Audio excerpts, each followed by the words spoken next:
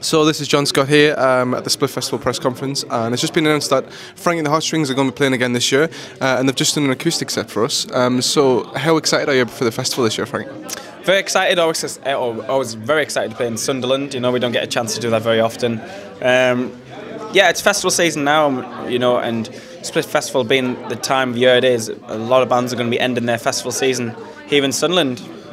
Yeah, it's great. What do you think about the rest of the lineup as well? Are you excited for the drums that everybody will be playing with you? Yeah, I mean we played drums second of a London show. We supported them at the Barfly in Camden. That was about 2 years ago, which was a really good night. It was crazy because Jarvis Cocker came to see us and loads of other famous people in the crowd. But that was really weird, and it was like a really industry-driven thing. This is going to be a completely different atmosphere. You know, it's a family festival. Everyone's going to be going nuts, getting off the face on organic food and drink, which is good. So how are things actually going for yourself and the band? Obviously you've been doing a lot of tours as well. You hear music on the radio quite a bit now. How are things all going for the band?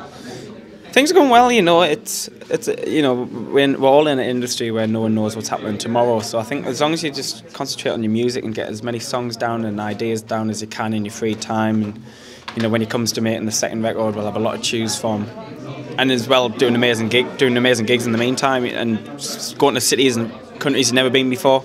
There's always a new email every day coming in, telling us we're going to a new country. That's always exciting. It's it's a dream job. When you literally either want to be in a band or play for Sunderland.